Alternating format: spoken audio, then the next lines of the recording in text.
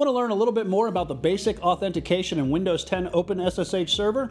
Join us as that discussion is starting right now. Thank you for joining us here. We're back on more Windows 10 OpenSSH Server. And in this video, what we're going to do is we're going to show you a little bit about the basic authentication behind OpenSSH running in Windows 10 to help you out. We've gotten some comments and some feedback from some of our previous OpenSSH videos, and we've heard you out there, and we'd like to just kind of take you a little through, a walk through some of the basic authentication, hopefully clear up any, maybe doubts you might have in the software. Now, in this video, I'm going to go ahead and let you know what we have as far as our demo and our setup. Those of you that have been following along with us in the previous video that we did, same setup. You can just skip ahead a little bit if you want. Now, for those of you that are just tuning in, what I'm running here are two different machines. Join me here. I'm running a Windows 10 machine that is running the SSH client, and that's what we're going to use in order to connect back to our Windows 10 machine that's running the OpenSSH server service, if you will.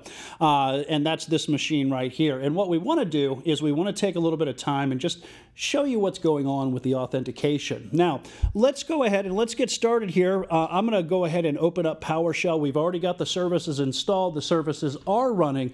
And like I said, if you haven't seen how to do that, check out our previous video on how to get the OpenSSH client and server services up and running via PowerShell on Windows 10. Now, in order to make our connection here, what I'm going to do is I'm just going to go ahead and I'm going to type SSH. And here, what I'm going to do is I'm going to type a user account, a username, if you will, but it's a user account that's on the OpenSSH server. And that's very important. In one of the very first videos that we did, when we used the OpenSSH client on Windows 10 to connect to our OpenSSH server, some of our viewers didn't actually understand where the authentication was coming from or what we were actually doing. And that's the purpose of this video. When I type SSH, the next thing I'm going to do is I'm going to type a username of an account that's actually on the SSH server. And that's very, very important to understand. So for me, it's Stud02. That is an account on my machine running the OpenSSH server. And then for me, I'm just going to type the local IP address of the SSH server, and I'm going to hit enter. Now, when I hit enter, oh, it looks like it is not doing that. Let me go ahead and close this down. Remember that you might have to be running as an administrator, so you might have to run an administrative command prompt, and that is important to keep in mind here. All right, let me go ahead and just fire up this administrative PowerShell interface. And I'm going to go ahead and clear the screen here. In fact, let me give us a little bit more real estate there. And now what we're going to do is we're going to type SSH. I'm going to type Student02, keeping in mind that that's an account on the OpenSSH server. And then I'm going to type the local IP address of our SSH server. For me, that's 10.0.13.1, and we're going to hit enter. Now, what you're seeing right here is notice that it says the authenticity of host, and then it gives the IP address cannot be established. All right, and what that means is our SSH server has created a self-signed identity, which means when we, in the last video, when we started the SSH server service, it generated what's known as a host key. All right, that host key is kind of like your digital driver's license. All right, think about it that way. And what the server is doing is it's presenting back to the client that we're making the connection from. It's saying, here's my identity. And for us, because this isn't a known identity beforehand, it's telling us we better be aware of who this server is. If we're not, then we're just connecting to any old server, and there could be security vulnerabilities. But since this is an SSH server that we stood up and we're in control of, I know that that server is valid and that I can trust it. Now, notice that it's letting me know this ahead of time, all right? Let me show you what happens here. When I type yes, then it's going to ask me for a password. All right, and this is where sometimes it gets confusing because it's asking you twice. First, to verify that the server is okay, and then once you verify that, it's now asking you to put in the password of the Student02 account, keeping in mind that that's an account on the OpenSSH server. So for me, I'm going to go ahead and I'm going to authenticate, and now you can see, based on my my machine names to help us out, keep track of where we're at, this is Student02 on my Win10 SSH server. Now I'm going to go ahead and hit exit out of this, and we're going to just clear the screen. Now I'm back in a normal PowerShell prompt on my local SSH client, the machine that I was running the client on, all right? Now I want you to see what happens when I run the same SSH command again. All right, keeping in mind that we do need to be in an administrative prompt.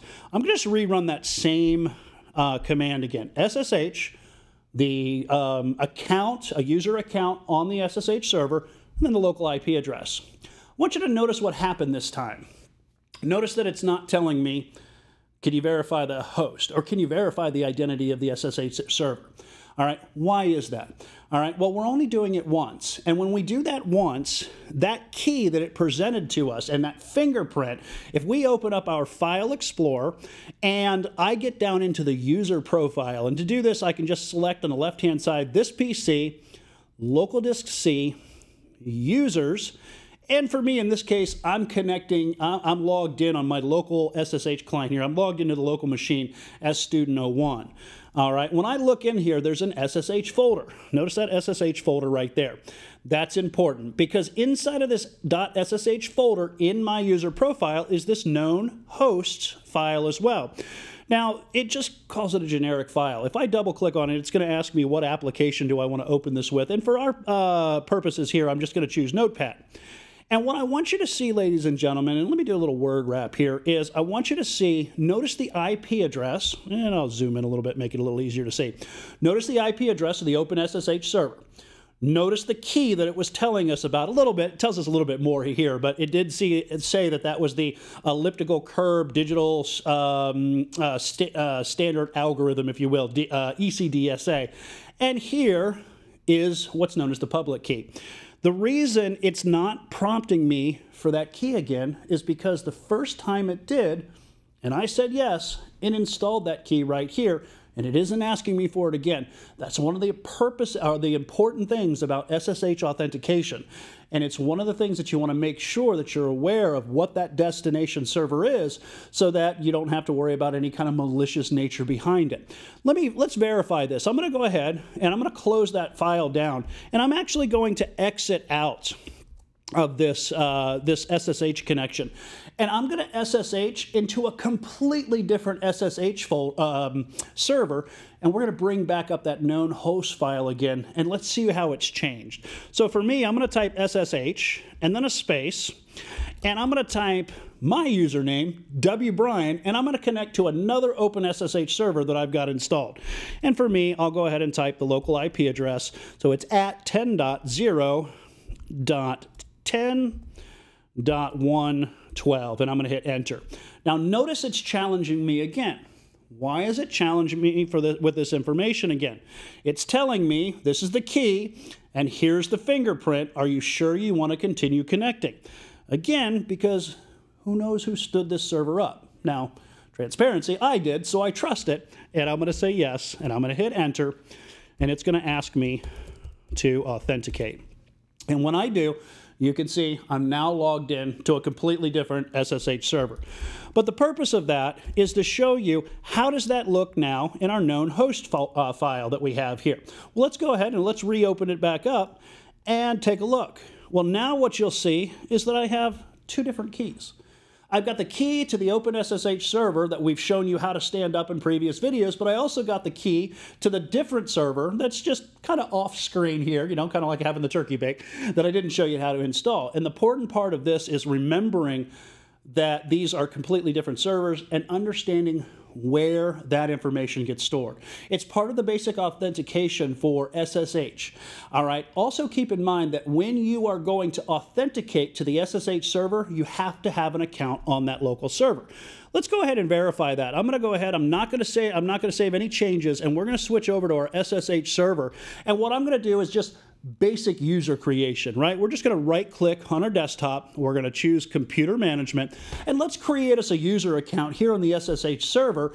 And then we'll flip back over and see if we can connect back. All right, so I'm going to go ahead and I'm going to expand out local users and groups. I'm going to select users, and what you should see here is that I have, and let me minimize this right here, I have that Student 02 account, right? It's on the SSH server.